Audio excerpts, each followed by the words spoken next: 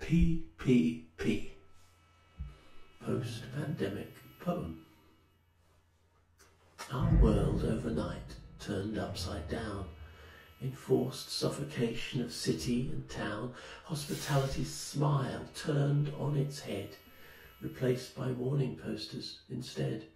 Stand on the markings, stay 6 feet apart, please use the hand gel, pull up your mask, I told you once, stand behind the lines. Offenders are subject to on-spot fines, wait your turn and sir, please keep your distance. Rudeness is not tolerated, I'll ring for assistance. And the cruel wind whistled down deserted streets. We're all in this together, so say the elites.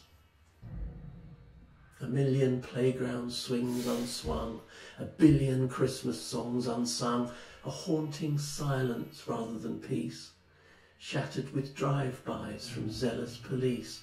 For the siren call, the voice of authority, has a soporific effect on the vast majority. We hummed happy birthday not once, but twice. We scrubbed and we masked and we sanitised, surveilled by the state, grasped on by next door. Things must improve in a week or more. Managed and monitored wherever we go. Fluorescent wardens to keep us in tow. Permanent tenterhooks, badly frayed nerves. Only 2 weeks to flatten the curve. Stay in and order from Mutton Jeff, for he is blind to your woes as well as deaf. Twice weekly parcels from DPD, a desperate glimpse of how things might be. Our living rooms turned prison cell, trapped in a loop of Netflix hell. Welcome to the state of permanent fear. We craved the pub for contact, not for beer. Businesses failing, mothers dying alone, pingdemic chimes on your mobile phone. We're all in this together, that's what they said. Together, not by your mother's bed. And the cruel wind whistled down deserted streets. We're all in this together, so say the elites.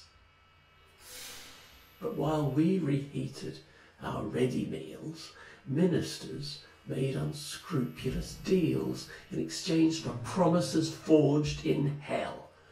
Oh, how far the mighty fell. Boris embraced the charms of Big Pharma, unsavaged by the sheep that is Sir Keir Starmer. Educated clowns turned on by legislation. Nothing but an orgy of elitist masturbation. They see the world through a corrupted lens. Lucrative contracts with old school friends, while the green monster grinned through guilty teeth, for abstinence is his hand relief. Innate corruption, that is the virus. Not one of those bastards even tried to inspire us or made an attempt to understand. It's hard-working people that run this land. The needle it jumped from freedom to control. All for the greater good, we were told. Ridiculous rules for the greater good. While the great and good laughed like only they could. Keep your face covered, whatever you're doing. You can lower it slightly, but only when chewing. Draconian measures with simply one aim. The face of humanity must be covered in shame.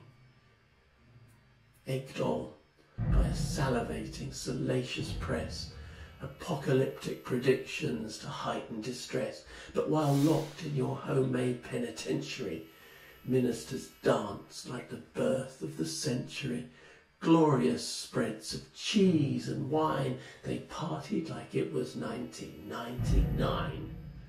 They shouted above the music, they laughed and they joked, they scoffed and they drank and they karaoked. They ordered curries, suitcases of champagne.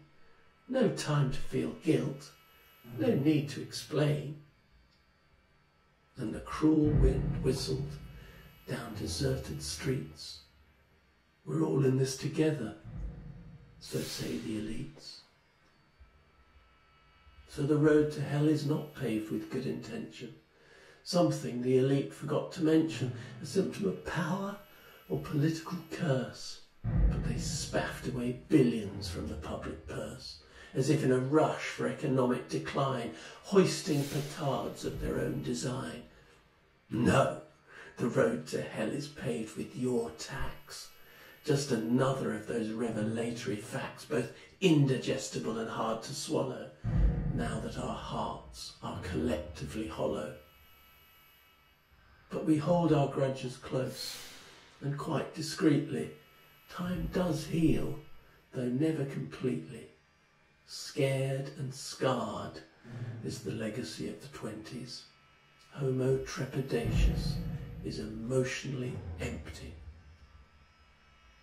So as the blood returns to our browbeaten towns, a hubbub is heard, a beautiful sound reminiscent of pre-pandemic days, but damaged in so many ways. With brushed off hurt and dented pride, we now know the state is not on our side. For these are our towns, our streets, our stores. Just leave us alone. This is our land, not yours.